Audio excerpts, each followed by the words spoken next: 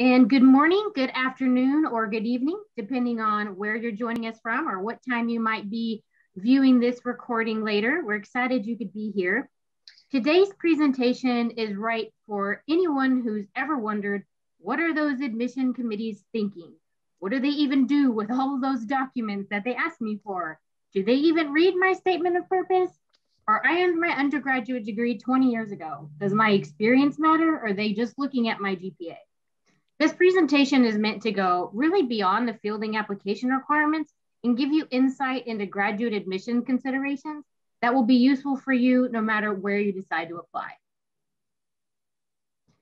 We want to get started with a few housekeeping items. Today's presentation is being recorded for those who are unable to attend live. So in order to help mitigate distractions and make sure we have a pleasant experience for everyone, we encourage you to keep your microphone on mute and turn off your video during the presentation. Please do feel free to type your questions into the chat as we go along. We will have time at the end for a Q&A. And at that time, you're welcome to come off of mute and ask your questions and turn on your video if you want to engage. But throughout the presentation, we don't want you to forget those questions. So if you'd like to, you can go ahead and put them in the chat as we go along. This is part 2 of our virtual open house series. For those of you who may have been able to join us last week, we had part 1, which was all about fielding. We talked about the history of fielding, the student experience, and alumni support. If you missed it and you'd like to check it out, you can view the recording on the open house page of our website. But today we are going to be talking about the fun topic of application tips. And if you've ever attended application tips webinars in the past, you might notice a little bit different framework for our presentation today. We aren't just walking through the steps of the application, although we will, of course, do that in the end. But our goal here is really to empower you to approach your application with confidence. So today's presentation is going to give you insight into what might seem like a secretive process, but it really boils down to 3 main concepts that we're going to be discussing in future slides. This is going to be a very collaborative event. So I just wanted to share that with you before we introduce ourselves. And you might notice that one of these presenters or more might be chiming in on the slide if we have something to add. My name is Erica Fichter. I am the Director of Recruitment and Admission at Fielding Graduate University. I've been in my role here for about 2.5 years now, but I have nearly a decade of experience in graduate admissions, and I've served on numerous admissions panels, both domestically and internationally. So I'm excited today to have the opportunity to share the insights I've gained over the last 10 years of my career. And hello, everybody. Great to see so many familiar names. My name is Caroline Wedderburn, and I'm the Senior Admissions Advisor for the programs within our School of Leadership Studies. I've been with Fielding for 3 years now and located in Santa Barbara, California, where we're headquartered. As an admissions advisor, I love hearing about what you're already doing, as well as your motivations and goals to bring about positive changes, whether that be in your organization, your community, or your school setting. So thank you all so much for being here today and allowing us to be part of your higher education journeys.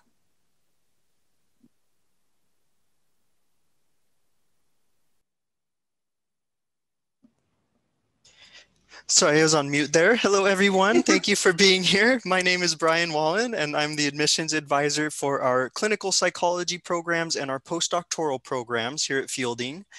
It's so rewarding for me to be able to assist you all in getting to the places you'd like to go. It's so exciting and rewarding to be able to hear the excitement and passion in your voices as we're talking about what you'd like to achieve and what you're hoping to do in the programs that you're looking at.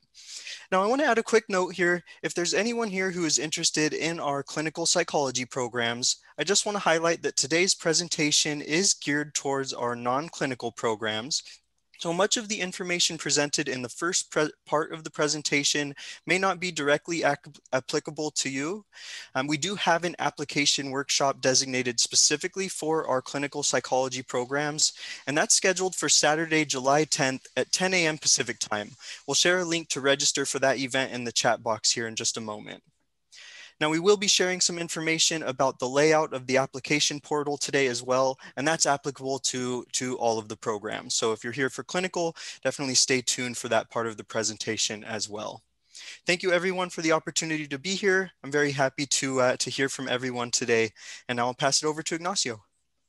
Hi everyone, I'm Ignacio Vargas, the admissions advisor that specializes in the media psychology programs and the Infant and Early Childhood Development Program, or IACD program for short. I'm excited to be here to present some ways to uplift your application into our programs later on in the presentation, but in the meantime, Erica will go over a bird's eye view of what this webinar will be about and what you do. Thank you all, my illustrious panelists. Appreciate you being here today and supporting this presentation with me. Quick review of our agenda. We're going to start out by talking high level about the committee considerations of what they're thinking about while they're evaluating your application. We're going to review the different admissions documents and talk about some best practices as you approach each aspect of the application. Brian is going to walk us through the application portal, as he mentioned, and we're going to talk about your next steps with Caroline, and then, of course, have the time at the end to answer any questions that you may have. Okay, so demystifying the admissions process. It seems like a nebulous thing, but really the first thing you need to know, believe it or not, the committee has your best interest at heart. They want to ensure you're set up for success. I do want to note that, as Brian mentioned earlier, today's presentation is really most relevant for very holistic approaches to admissions, meaning that all of your materials are weighted together before making a final decision. So that relates to many graduate programs around the world. However, we certainly encourage you to speak with the admissions team at the school you're considering and the programs you're considering, to make sure what exactly they might be looking for in making sure that you're set up for success. Okay, so what is the committee thinking? As I mentioned, it may seem very nebulous, but there really boils down to three primary considerations. Is this, with your success in mind, as they review your admissions package, they're asking themselves, is this the right program for what they want to accomplish? Are we the right place? Is there a mutual fit here? And is this the right time for you to pursue this academic journey? And the next few slides, we're going to go more in depth about what each of these mean after a brief review, of the programs that we offer. Within our School of Psychology, we offer an APA accredited PhD in clinical psychology, doctoral, master's, and certificate programs in the rapidly advancing and highly relevant field of media psychology. These programs do articulate into one another. We have a PhD in infant early childhood development, or IECD, as Ignacio mentioned, with an emphasis in mental health and developmental disorders, and that is the only program of its kind in the world. We have a one-year post-baccalaureate certificate that prepares students to be competitive applicants to clinical psychology PhD programs, a postdoctoral re-specialization in clinical psychology, and a 2-year neuropsychology specialization training program. Within our School of Leadership Studies, we offer doctoral degrees in education, human development, and organizational development and change, a degree completion program for those with recent doctoral credits, a newly redesigned 1-year virtual master's in organization development and leadership, and a certificate in evidence-based coaching, which is an accredited coach training program in accordance with the ICF, or International Coach Fitters. Now that we've talked a little bit about the programs and about program, place, and time, we want to talk about, what do you want to do? So the piece about wondering if it's the right program. Can this program actually help you to do what you want to do? The last thing we want to do is admit you into a program that isn't going to meet your expectations or bring you closer to realizing your goals. So how do we determine this, and what materials send this message? The very first thing is your statement of purpose or personal statement or other essay. It may be titled any number of things depending on how the university approaches it. We're going to dive deeper into some best practices for approaching the personal statement and these other items in future slides. But for now, we just want to talk a little bit about giving you a little bit of insight into how the committee actually uses these materials. Another place the committee might look for this information is in your letters of recommendation, which is why it's important to prepare your references, as we'll talk about later on. And depending on your university, your resume may also be considered in determining your goals, or if this is the right program, because it can tell how your experience has shaped your future goals. Finally, always remember, faculty and staff engagement may be considered. How have you expressed your goals in your interactions with the admissions staff or with the faculty? And before we go on to the next slide, I do want to point out it's perfectly fine if you don't know exactly what you want to do. It's not that we're expecting you to say, I want to go to do company X or work in company Y or start this particular company. You know, graduate school is a very transformational experience. So even if you are one of the people that does know exactly what you want to do, we still encourage you to remain open to new experiences and opportunities based on the people you meet and the new knowledge that you gain in the program. The next part is this the right place? What matters to you? What are you looking for in your school culture and community? This is really all about fit. That can also mean something as simple as modality. If you state in your personal statement that you're looking for a traditional experience, then a distributed learning environment like the one at Fielding may not be the right place for you. This can also include how you express or what types of connections you're hoping to make, both with faculty and fellow classmates during your journey, as it's a big part of your educational experience. You're going to see similar documents here that are going to provide committee with insight about that and about whether or not the school that you're looking for is the right place. The last thing is this the right time? Are you ready to be successful? Is there sufficient evidence that you have the academic skills and the time available to be successful in the program? Your preparation, your communication with faculty and staff, and your personal statements are all items that really help the committee understand that you're ready to devote the necessary time to your studies. Now that you have a little bit of a framework into how the committee looks at the different aspects of your application and approaches that, we're going to go deeper into each one of these and discuss best practices. I'm going to provide a brief overview of why these documents might be requested, and then my other panelists will step in and provide some best practices. First off, resume or CV, depending on how it's requested. It may say resume, it may say CV, it may say resume or CV. Why does the committee ask for this? It really is to get to know you in a professional manner, to get to know your background. What have you done over your career? What have you accomplished? It helps us to understand a little bit more about what is interesting to you, and in context with your future goals. How has your experience helped to shape those future goals? It really helps you just start to become more of a three-dimensional candidate. So there's a little bit of reasons why we request it. Now I'm going to turn it over to Ignacio, and he's going to talk about some best practices and a little bit of do's and don'ts when preparing a resume. Thank you, Erica. Very good points. I want to point out that most resumes in the United States are competency-based, and they're aimed at showcasing your potential to succeed in a role.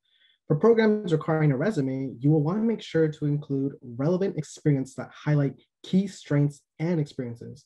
This is where you'll want to contextualize your impact. One example would be saying something in your resume like, increased conversion rate of clients into buyers by 10% in the second quarter of 2019. By including the action, the measured effect of that action, and the time period of that action, the committee is given a more full picture of your impact and success. Similarly, kind of switching over to the US curriculum vitae, these are more credential-based, providing a comprehensive and often lengthy listing and description of your education, certifications, research experience, and professional affiliations and memberships. You want to be able to include all of these different experiences in your curriculum vitae because you are given the room to do so, and also the ones that are relevant to the program you're pursuing. So for the programs requiring a CV, you want to make sure that you tailor these relevant experiences that highlight your research, influence, and impact in your academic professional career path towards this program.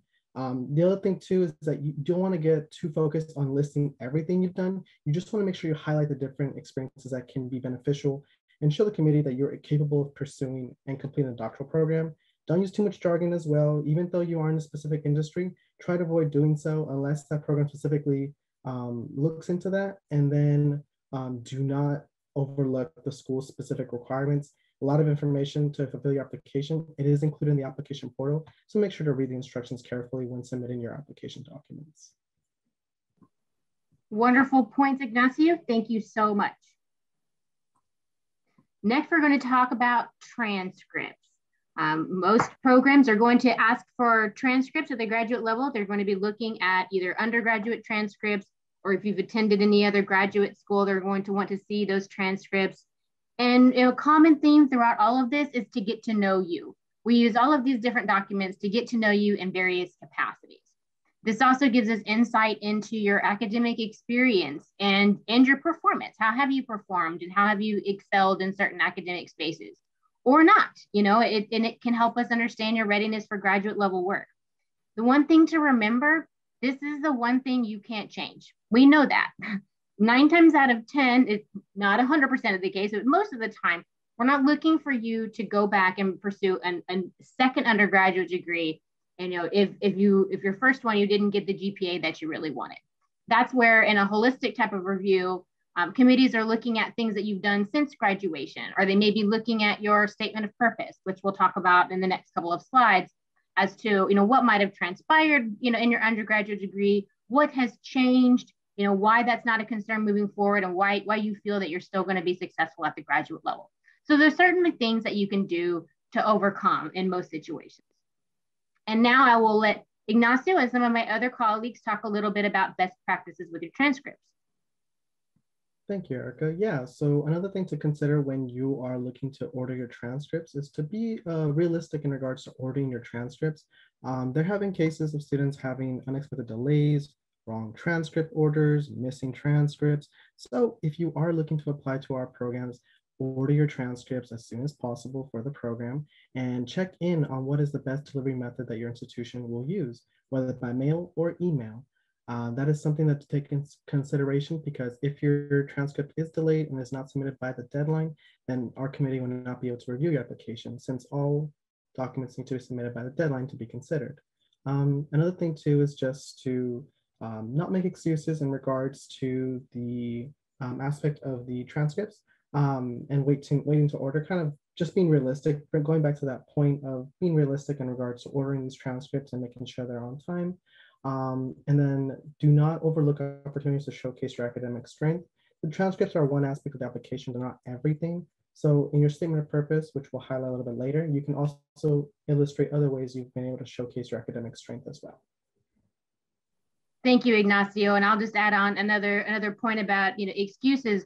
Really, when you're thinking about, if you were one of those with an undergraduate GPA that that isn't exactly what you would have hoped, being realistic and accountable in your statement of purpose and talking about what had transpired, and again talking to if maybe there was something that had happened in your life, maybe it was something that that you were very young when you were in undergrad, you weren't really pursuing something you were passionate about, and maybe you were working full-time, whatever it is, being realistic about what transpired, what you've learned since then, or what has changed since then, or if you've gone on to do graduate level work since then and have really excelled and been able to show, that you've got strong academic performance at the graduate level, or even courses as a non-degree seeking student. Just being accountable into what happened and what you have learned. And again, just filling in the gaps so that the committee understands why it's not a concern moving forward, and that you still are a strong chance of being successful on the program. And Erica, I just wanted to highlight, due to a question in the chat, the GPA minimum requirement for our doctoral programs is a 3.0, and then for our certificate and master's programs, it's typically a 2.5. So just for reference, those are the minimum requirements. If you did want to explain anything lower than that, that's what we're referencing. You can use the statement of purpose as an opportunity to explain some of the reasons behind a GPA lower than the minimum requirement. Yes, thank you for saying that, because even though we do have the minimum requirements, we will still review all completed applications. for consideration. And that's where we use those other materials. And when I talk about the holistic review, there may be other things that showcase that you still have a strong ability to be successful in the program, and that can help to outweigh your GPA. So even though we have that minimum GPA, we do still review all completed applications regardless of GPA. So just want to make sure you're aware of that. All right, and now Caroline, you can talk to us about our international transcripts. Thank you.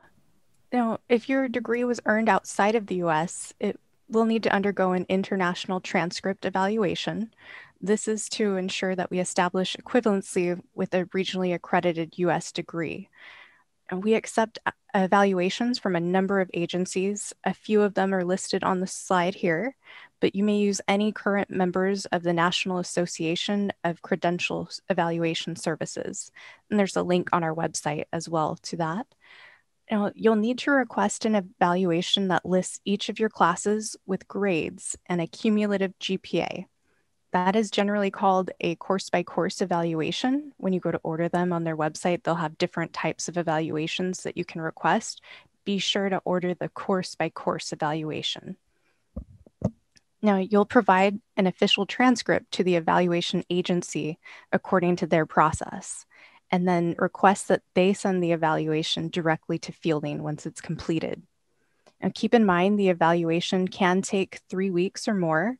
So as Ignacio highlighted, be sure to start that process early so it's received by the application deadline for the term that you are applying.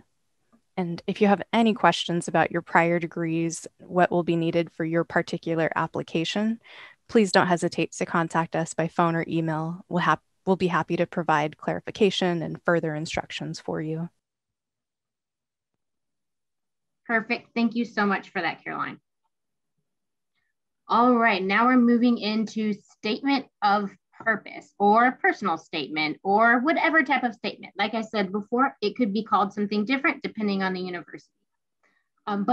Sometimes there will actually be specific prompts, specific questions that they might be asking you to reference when you're submitting a statement of purpose. This is one of the most important aspects of your application. And I don't know that everyone usually really understands this. Because although I keep talking about we use these items to get to know you, this is the most important document that allows us to get to know you. This is where we start to understand what are your goals. Where have you, your resume tells us where you've been. Your statement of purpose tells us, what are you wanting to accomplish? Where are you hoping to go? What are you looking for in a program? What's important to you? What do you know about our school? Why do you want to attend our school? Why do you want to do this program? That's where a lot of the program, place, and times really comes into play, and where we get that real strong picture of who you are. That's your introduction to the committee. So it is a very important piece. And there are lots of do's and don'ts, and I'm sure that my colleagues can come in and add some additional information here. But one of the things I really like to say is be authentic in this. Speak from your authentic voice. Don't Google how to write a grad school essay. And the reason I say that is because we truly do read each and every one of these. And when you're really speaking from your heart and really speaking in your authentic voice, that's how we really see you as a person. If it reads like you Googled how to write a grad school essay, nothing jumps off the page. We finish reading it and we're like, I still have no idea who this person is or what they're hoping to accomplish, or this didn't tell me why they want to do this program. I don't understand why they applied for this program. So really be mindful when you're putting it together. It shouldn't be a difficult thing to do. I know that sounds kind of weird because a lot of people get really nervous about this piece, but it shouldn't be difficult because you want to apply for this graduate program. You have reasons for wanting to do that. So it should flow easily. I mean, you want to go back and proofread, but when you first sit down to write it, it should flow pretty easily, and just getting your thoughts on paper about why do you want to do this. But it is a really important aspect of the application. So I want to make sure that everyone's aware of that. And if there are specific questions, prompts, make sure that you're paying attention to those prompts because there's a reason that we ask those specific questions. And if you don't address those questions, the committee is going to say, why didn't they address these questions in the prompt? So that leads me to say too, Obviously, there's going to be a lot that's the same, regardless of if you're applying to several programs, there's going to be a lot the same. But we really encourage you to tailor your statement of purpose, not to just write one and submit the same one across the board. You know, it's like when you're applying for a job, you want to tailor your cover letter and your resume. The same thing here, you want to tailor that statement of purpose so that that school understands why you want to do our program at our school. And it just does not come across that way if you do a general statement of purpose and just send it out to all those schools. You know, and paying attention to the specific instructions, there may be page limits or word limits. Some schools might have a limit, but it doesn't matter. They'll still read it no matter how long it is. Some schools will legitimately stop reading at 2 pages if it says 2 pages. So that's where we always encourage you to talk to your admissions team and get that information. At fielding, you know, across the programs, we have all of these wonderful admissions advisors here. So don't be shy to reach out and ask us questions. But this is a very important and to me, fun part of the application. Any of my other wonderful panelists have tips or do's and don'ts about the statement of purpose? You know, I just want to highlight really what you said there. Pay attention to the prompts that are listed there. You know, sometimes we have questions about if the statement of purpose that has already been written will be acceptable, and you know, you can submit that, but that won't help your application too much. So definitely pay attention to those prompts that are there for you. The review committee does ask those questions because that's what they want to hear about. That is a good point. And you know what? I'll make one other point before I move on to the next slide. If for any reason you're not admitted to a program when you apply and you go to reapply for the next term or the next year, it is highly recommended that you update your documents and do a new statement of purpose and talk about what things might have changed since the last time you applied and what you may have learned, what you may have accomplished, and why you're a stronger candidate this time. So again, it is a very important part of the application. Eric, I just wanted to add one other thing. You can actually get into an application. You can get in and out of it as you need until the deadline for the term that you're applying. So you are absolutely welcome to open an application, look at those additional instructions, and then reach out with any questions you might have for your particular program. So just know that you can open it. It won't be timed. Be sure to take a look and reach back out to us. We're all here to help. That's a very good point. Thank you so much for bringing that up. All right, now letters of recommendation. Not all programs require letters of recommendation.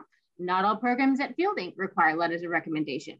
Actually, it's only our psychology programs that require these at Fielding, and the ones in our School of Leadership Studies do not.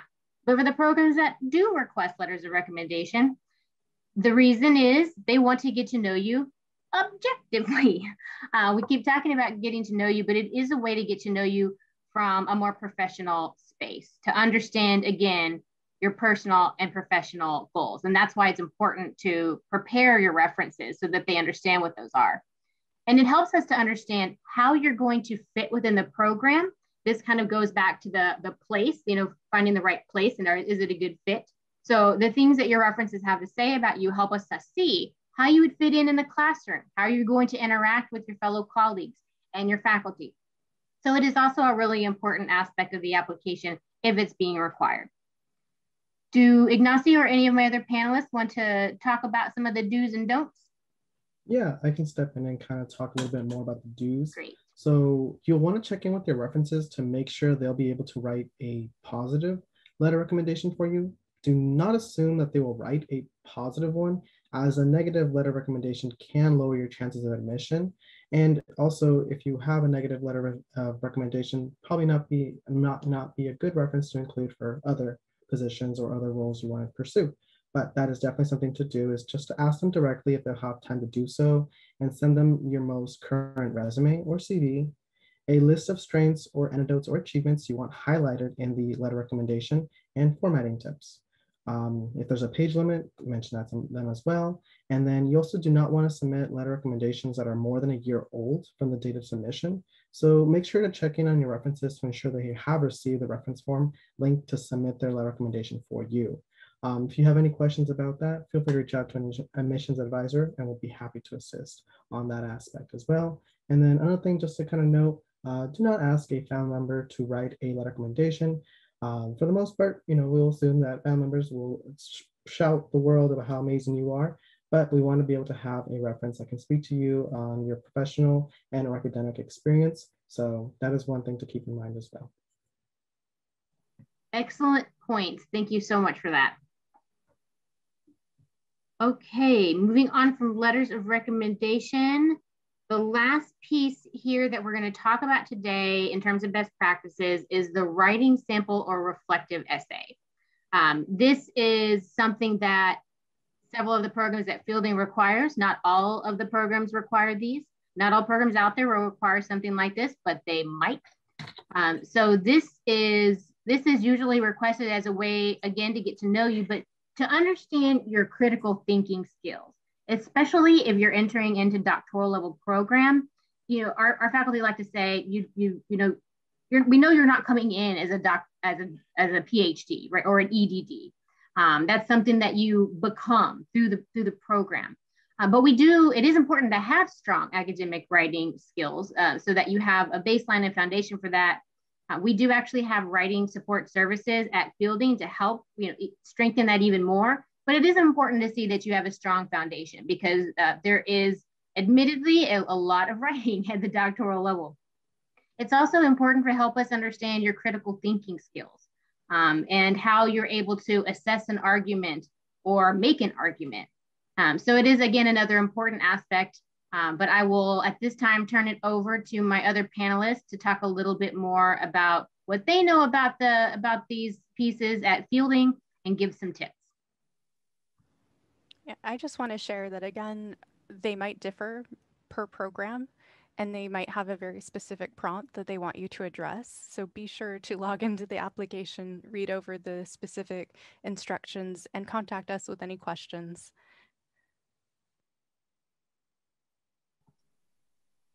I'll also add another thing too. When you are looking to proofread your reflective essay, aim to have it reviewed by someone you trust in their writing skills, and also proofread your paper a day after finishing it, and also a few days after you did your first proofreading.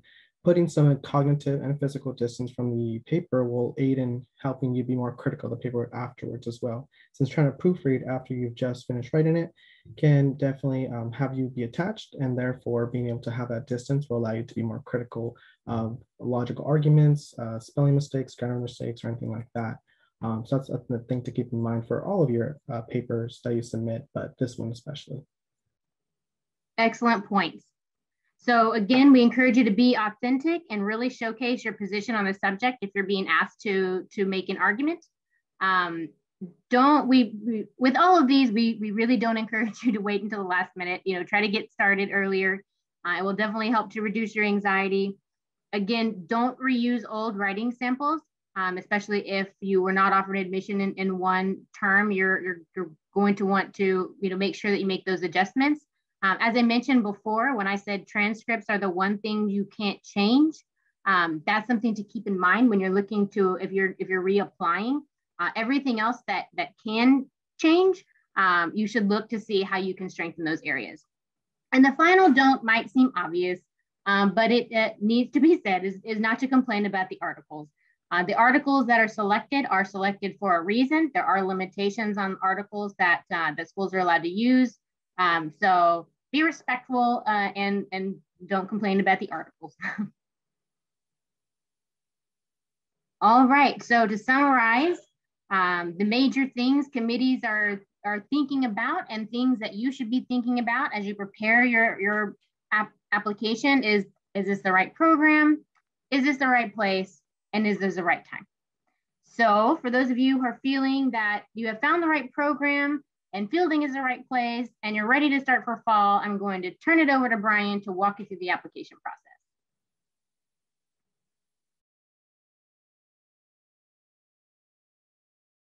Thank you, Erica. Before jumping into the application portal, I want to point out again, as Caroline mentioned, that you may log in and out of the application portal as needed all the way up until the application deadline for your program. The prompts, the writing assignments, and things like that aren't timed, so you can take a look at the prompt and draft in Microsoft Word or your preferred word processor, and then upload the documents as PDFs when you're ready. With that also being said, the application portals are generally open well in advance of the application deadline. So for the most part, you can get started on an application whenever you are ready and then log in and out as you make progress through that application to submit when it's completed. Okay, so to get started with the application, you can navigate to nearly any of Fielding's web pages to locate the yellow Apply Now button in the upper right-hand corner. So all you have to do to get started is click on that button, and then you'll be able to get started with creating an account. So after you click the Apply Now button, you'll see this login screen. And if you haven't created an account before, you'll want to click on the New User button there. If you have created an account, you'll enter in your email and password there. And there is that Forgot Your Password link down at the bottom of the page if you need to reset your password. You can click that link, you'll enter in your email address, and then it'll send you a reuse link, which is only good for one click. But once you use that, you can reset your password as well. And this is the page if you're clicking on the Apply Now button for the first time and you're a new user. This is where you'll be taken to create your account. So very simple, you'll just enter in your information here, your program of interest, and the term that you are expecting to apply for. Okay, and once you're logged in, there's a few things I want to point out about this page. When you first log in, you'll be taken to this home page. And from here, you can navigate to your applications. But I want to point out this box at the bottom of the page here. Once you have started an application, you'll have an application checklist down at the bottom there. And you can review that checklist to see and to just verify that you've completed various components of the application. As you complete parts of the application, these checkboxes will fill so you know that that component is complete. But once you log in, you'll click on the My Applications tab up at the top of the page to get started with creating your application. Okay, and this page will have all of your active applications and past applications. So if you have submitted an application before in the past, you may be able to see a previous application there listed. So you'll want to click on your active application, which will be indicated in blue there with that active word in parentheses. Now, when you start your application, you will need to complete the first 3 sections of the application in order to populate the entire application. So the first 3 sections are pretty direct in what they're asking for, just some demographic information, contact information, and then the program information that you are applying to. Once you complete those first 3 sections, the rest of the application will be populated based on those responses, and then you can work through those sections one by one as you complete the application. Now, there are a few things I want to point out here as well. Now, down where you see the supplemental application documents, where that arrow is pointing to, at Fielding, that's where you'll be able to see all of the prompts for your writing assignments. Again, it's really important to follow those prompts. You'll be able to see prompts for your critical thinking writing samples, your statement of purpose, CV, all of those supplemental application materials that are required for your application. Now, again, there are instructions about each of these components within the application portal as well. So, for example, for transcript instructions, I know there was a question in the chat here. You can find detailed instructions about how to order official transcripts. You generally need to go to the school website where you completed your degrees to do that. But there are more instructions about really each of these components as well. So you can really pay attention to all of those text boxes that are telling you exactly what to do. We've really tried to make this application portal as simplified as possible for you so that you can really just go through it one step at a time and focus in on that step. Okay, so when everything is completed, you'll be taken to this application submission page. Now, since you have joined us for our open house series, we are waiving application fees for you. So when you do complete the previous sections, it will bypass the fee payment page and take you to this application submission page. Now, if you click directly on the fee payment page, it won't look like that fee waiver has been applied yet. So just don't click on that page directly. You can just complete all of the other sections and then save and continue to get to this submission page. You'll just enter in your name, the date, and ensure that you've read and understand the information. And then you can check those boxes and click submit your application. Once you submit that application, we'll verify everything for completeness, and then we'll send it off to the review committee. Okay, and I'll pass it over to Caroline, who will talk to you about some of the next steps. Thank you, Brian. Now, we understand that everyone's situation is different and may have very specific questions, which is why we're all here to help. So if you haven't already spoken with an admissions advisor, you're welcome to connect with us by phone or email. If your schedule is full, we completely understand that, and we can help coordinate a call ahead of time. In addition to speaking with admissions advisors, our financial aid team is available to speak with even before you decide to apply. You can also connect with them by email, phone, or using their appointment calendar to schedule a time to meet with them. And our next virtual open house series, indicated on the following slide, is dedicated to this topic, funding your education. So join our financial aid and scholarships team and myself next week for a comprehensive discussion on funding options. Part 4 is called Excited, Scared, Prepared. If you're feeling either or a combination of those, attend this webinar. We'd love to hear how you're feeling at this stage of your higher education journey, answer any questions to help mitigate any concerns you might still have at that point. And then part 5, coming up in a few weeks, our program directors, lead faculty, and current students will be part of the panel. There'll be amazing resources for any of the program-specific questions you might still have as we approach the week, the application deadline week. So be sure to join us for that. And while there are many ways to stay engaged with us through these various events, if you have any pressing questions, again, simply email us admissions@fielding.edu or give us a call 805-898-4026. We'll put that in the chat for you all.